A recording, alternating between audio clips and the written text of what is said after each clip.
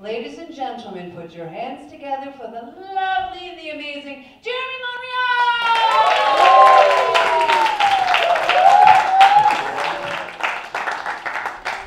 How's it going, guys? How's it going? Let's clear the air. I'm not Jesus.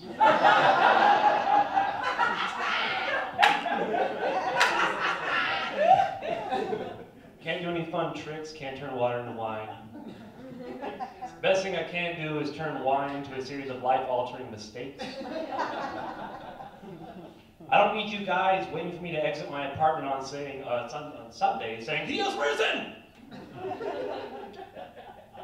You think I wouldn't have to say this, but it has really ruined my social life and my dating life. I don't know if the girls I'm dating, I don't know if the girls, I don't know if the archive of women that I'm dating at the current moment.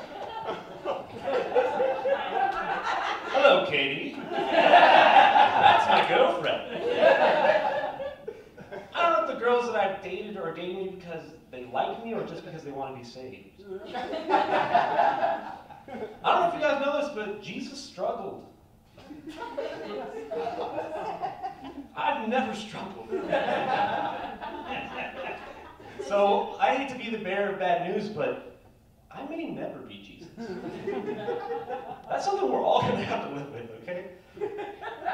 It may not be in the cards for me, but I mean, I'm worried enough as it is that I'm not going to make it in life because I haven't struggled whatsoever. I haven't even been in a fight. And I lived in Albuquerque, New Mexico. Yeah.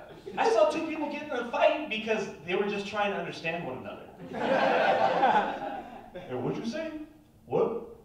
What did you say to me? Hey, what are you trying to say? And then they knocked each other out. It was wild. People take fighting so seriously down there. They plan fights like dates. Hey, dog, oh, you want to go? Let's go then. Name the place and time, fool. Oh, park at 5, I'm there, fool. Can you, give me a ride? Thank you, fool.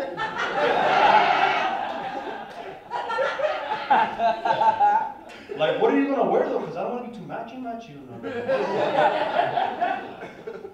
Oh, blue double XL with a tiny neck hole? Oh, that's not my entire wardrobe. Whatever, fool. Whatever. Whatever. Pick me up at 4:45, fool. I'll be the one holding the red rose so you notice me.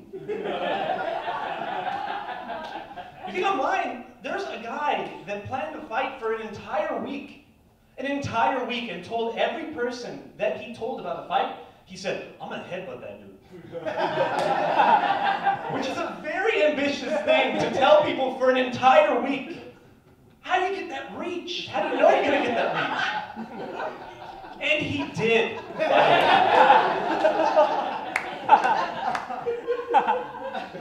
Immediately after the fight, he was voted class president.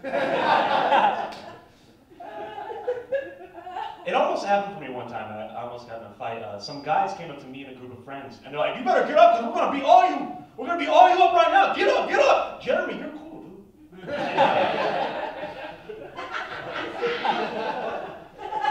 So I did what any man would do in that scenario. I stood up and watched my friends get annihilated. I mean, they said I was cool, and I couldn't see over the crowd. I'm telling you, I never struggled.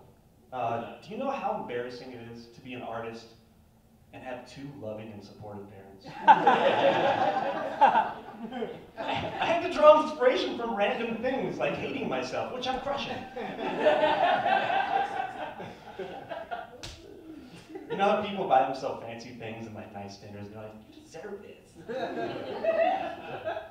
I put myself in terrible situations and diminish my self-worth and say, "You deserve this."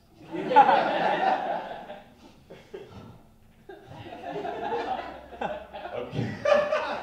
Sorry, you're not supposed to laugh at your own set, but I love this shit. Dying for it. No, yeah, but I mean, my entire life, friends, family, girlfriends, all loved me unconditionally. And it was a nightmare, and it's nightmare. I grew up in a household with 6 older siblings, which means I grew up way too fast. I was known as an early bloomer. If you guys don't know what that means, it means when I was a child, I used to hump pillows. And I know. Jeremy, will you stop bragging already? I'm not saying that to brag, okay? I'm saying it because this is apparently what I tell people on a daily basis. I said this once in a filmed interview. Before it even started, I said, hey, sorry, this is going to be a really boring conversation. Sorry to waste your time. My bad. And he's like, no, don't even worry about it. You know, you're good, you're good. So how you doing? I said, I used to hump pillows when I was a kid. Thank you for asking. And then I was like, oh, luckily this is not going to go anywhere like every project that I held dear to my heart. And he said, it'll be on Netflix in February. So you can catch me on Netflix. I told my mom about this because I had mixed emotions about it, and you know what her response was? She said, well,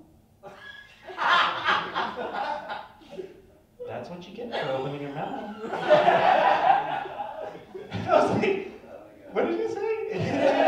And she said, what? And I said, what did you say to me? And then she said, wait, what are you trying to say? And then we knocked each other the hell out. Thank you so much, everyone.